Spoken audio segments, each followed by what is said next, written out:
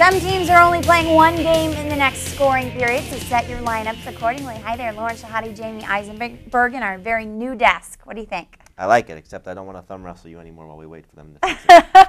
I am the champion thumb wrestler. I will take any of you on. I'm fantastic because I got nails. All right, let's get to the good stuff. Let's talk about Elton Brand. Here's a guy with such huge potential, just 29 games, a 5-year, $80 million contract. To waste, really. Yeah, sort of. You know, when you talk about the production that the Sixers were expecting and what fantasy owners were expecting from Elton Brand, you're not going to get it because he's done for the season with the shoulder injury. He's going to have surgery. Probably a good thing at this point because we saw what he looked like in the 6 games that he came back after first getting hurt, and he didn't look like the same player. So I think at least it gives you an idea that you can release him at this point in the majority of leagues, because even in keeper leagues, you know, going forward with Elton Brand, we don't know what he's going to look like. We don't know what the Sixers are going to look like next year. You know, there are even some rumors about him possibly being traded before he decided to shut it down. So I think you look at the Sixers now going forward, Lauren, it's a situation where they probably have a better idea of how they're going to look, because last year they were really a running team, a team that was, you know, got up and down the floor, and that's why they made the playoffs. And I think they get back to that style, and we'll talk about this in a little bit. Some of the Sixers now become a little bit better options going forward now that Brand is out of the picture. Okay, Ray Allen is very much in the picture when it comes to the All-Star game because of course, Jameer Nelson's injury. Yeah, that allows Ray Allen to become an All-Star, well-deserving on his part, unless you're talking to Cleveland, of course, which would like to see Mo Williams in there. But when you look at Jameer Nelson, you know, it sounds like the Magic are counting on him missing the rest of the season because, as we know, on Thursday they made the trade. Tyronn Lue from Milwaukee for Keith Bogans. Tyronn Lue going to be the backup now to Anthony Johnson. Johnson had a great first game in place of Nelson in the starting lineup. You know, had the 25 points. I think if you have the chance to pick up a guy like Johnson at this point, that's a good way to go because he could have some value going forward. Tyronn Lue, not so much. And then Keith Bogans goes to Milwaukee. He's going to replace Michael Redd, probably going to get a lot of extended playing time. There's also been a report now, Lauren, that Luke Ridnour has a broken thumb. So if he's out, Ramon Sessions continues to start at point guard, and now Bogans could start at 2 guard for the Bucks, which will allow Bogans' fantasy value to go up a little bit more. Here's my question. I'm sure a lot of you have the same question. Are there any healthy centers out there? Andrew Bogut now dealing with a back injury. Yeah. What do we make of all of it? Well, we make of that, you know, Andrew Bogut's going to miss 8 weeks and could be another guy that could be out for the season. The Bucks just dealing with a string of injuries.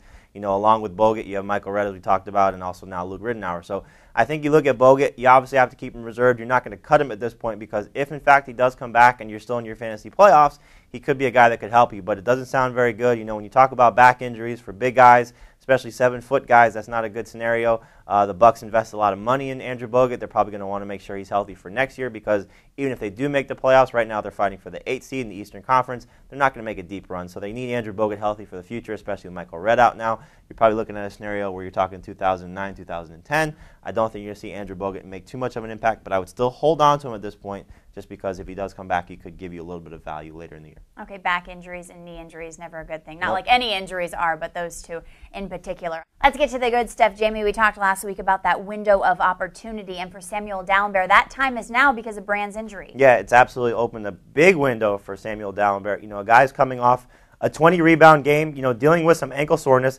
But you know what? He's playing well, and I think he's going to continue to play even better. I think you'll see his scoring continue to go up. You know, he'll probably be around double figures in scoring, and the rebounding should stay above double figures as long as Brand is out of there. He's going to lose some of the opportunities to guys like Thaddeus Young, Maurice Bates. These guys are definitely worth keeping an eye on, and I think Thaddeus Young, as you'll see, we're starting this week, but Samuel Dalembert, a good start center for the upcoming scoring period. The Sixers have great matchups this week, Phoenix and Memphis, so that's a good thing to keep an eye on. It's all about the matchups, and it's all about consistency, really, and when you're talking about Greg Oden, he hasn't been consistently good or consistently bad, Jamie. Yeah, he's been really erratic with his play. You know, he did have 3 double-doubles in 5 games, and then he had 3 games with less than 10 points, less than 10 rebounds in each of those games. So I think you look at Greg Oden, he needs the minutes to be on the court to be successful. Obviously, Portland trying to make sure that they're continuing their playoff push, so they're not going to really go with an experimental situation with Oden. If he starts off the game playing well, I think that's something that will continue. But if he struggles to start the game, then you're going to see him probably get a quick hook. So we want to see Greg Oden play well, but I think the way that he's playing right now he's coming off one of those cold streaks. So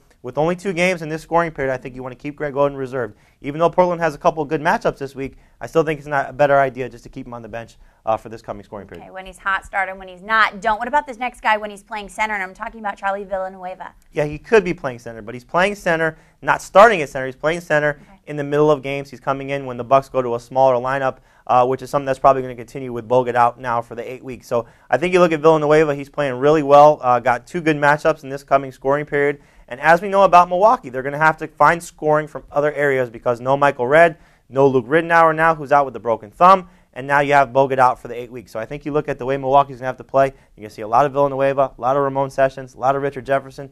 All three guys are great starts this week, especially Villanueva at the forward spot. And no love for Minnesota's love machine, Kevin Love. He's producing. Why are we sitting him, Jamey? He's sitting him because he's one of the few teams Minnesota is with only one game this week, which is why you see all these forwards as sit options, Paul Millsap, Hedo Turkoglu as well. So I think you look at Kevin Love, could be motivated to play well in the one game because he's coming into the All-Star break. He's a guy that felt he should have been in the rookie-sophomore challenge. That's really motivated him to play well. Minnesota's really taken off the last few games, but I think just because they only have the one game this week, that's a big scenario. You know, it's always we talk about matchups, especially when you talk fantasy sports. Fantasy basketball, this is the time to look at matchups because All-Star Week, only teams with one game or two games, as you talked about to open the show.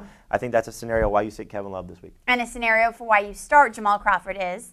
Because he has two games, he has two good games, and he's playing well. You know, coming off a really good game against Phoenix. He has another game against Phoenix on Friday night. I think you'll see Jamal Crawford really come out and play well, starting to make a push for the Warriors. You know, they're going to struggle to make the playoffs, but they still have great scoring options, great fantasy options. When you talk about Crawford, Monta Ellis, Corey Maggette, Steven Jackson playing at a triple-double pace at this point, though. Jamal Crawford's really the guy that gets them going, and I think he's going to continue to get them going. The scoring will be there. We want to see the assist totals continue to be high, and I think that does happen in the next scoring period. And we want to see guys make free throws like Devin Harris did against Milwaukee, but he's not starting for your team, is he? No, again, a situation where only one game in the upcoming scoring period, and it's against the San Antonio Spurs. As we know, San Antonio, one of the best defensive teams. He's going to have to deal with Tony Parker, Manu Ginobili, all these guys in the backcourt for the San Antonio Spurs. And I think just with Devin Harris coming in the All-Star break, probably a scenario where he's looking ahead to playing in the All-Star game. As we talked about, this is the All-Star break video. So I think you look at Devin Harris, you know, probably got his eyes a little bit on that game in Phoenix. I think it's just a scenario where you sit him this week if you can afford to.